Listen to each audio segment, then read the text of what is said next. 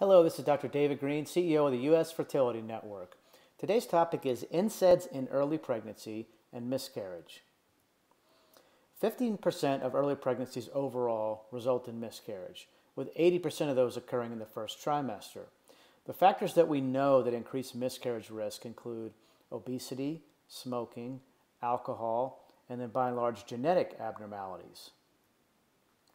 Well, what about NSAIDs? NSAIDs are normally non-addictive and safe when taken according to manufacturers' recommendations.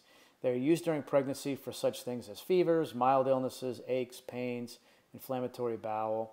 They are also sometimes used to delay early delivery for 48 hours up to 10 days. So the risk is that NSAIDs do cross the placenta and may harm the unborn child, or at least it's thought that possibly that could happen. It does depend on the type of NSAID, the dose and duration of therapy, gestational period, and the time between dosing and delivery.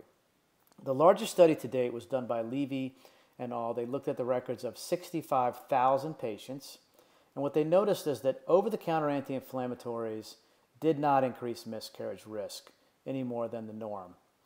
Although prescription non-steroidal anti-inflammatories, specifically indomethacin and the COX-2 inhibitors Celebrex, were linked to a higher rate of miscarriage. In that study, Aleve and Motrin were not associated with miscarriage and did not cause preterm labor. So the overall risk of miscarriage for women taking prescription anti-inflammatories is 8%. Okay? Now, there was another study in the British Medical Journal in 2003 looking at about 1,000 women, and they noticed that prenatal NSAID or aspirin use was associated with an 80% increased risk of miscarriage, and it was a stronger association if the initial use was around conception or if use lasted for over a week. So you have two studies, one which was relatively small at about 1,000 women, another one which had 65,000 women, and you can see that one showed no increased risk for over-the-counter, the other one showed significantly increased risk. So which one to believe?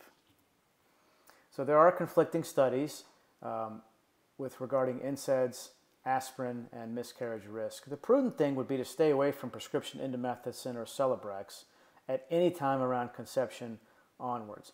Over-the-counter use may be okay based on that very large study, but just be sure to discuss it with your physician to see what him or her recommends for various uses.